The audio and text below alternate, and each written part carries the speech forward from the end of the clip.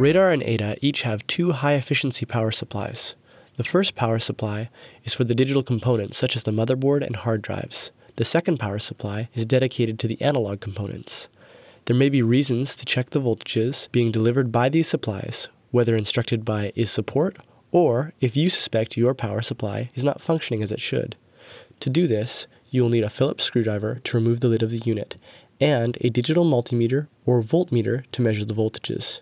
Anytime you are dealing with power, it is essential to be extremely careful. Please call is_support if you have any concerns.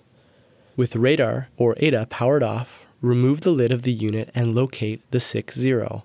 It is the long L-shaped card at the back of the unit laying flat at the top. Connected to this card is an orange Molex power connector with 6 wires running out of the connector. Power the unit on and carefully insert the black probe of your multimeter into the connector so that it touches the exposed metal around either of the black wires. Then insert the red probe into the connector so it touches the metal around the orange wire and write down the voltage measured.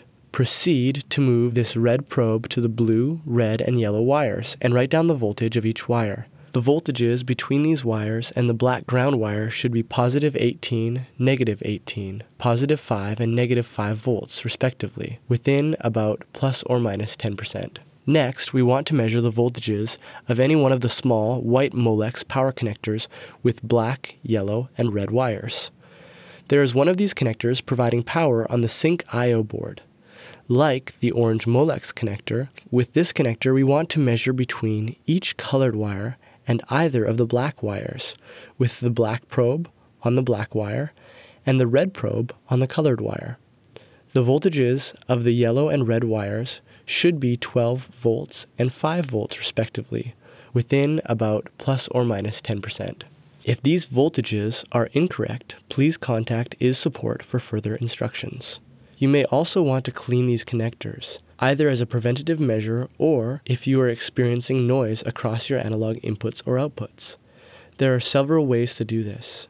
In this video, we are using a spray-on contact cleaner, but pure isopropyl alcohol is also recommended. With the radar powered off, apply a moderate amount of your cleaning solution to each side of the connector. Quickly connect and disconnect the connector several times. This should clear away any oxidation or residue from the contact points of the connector.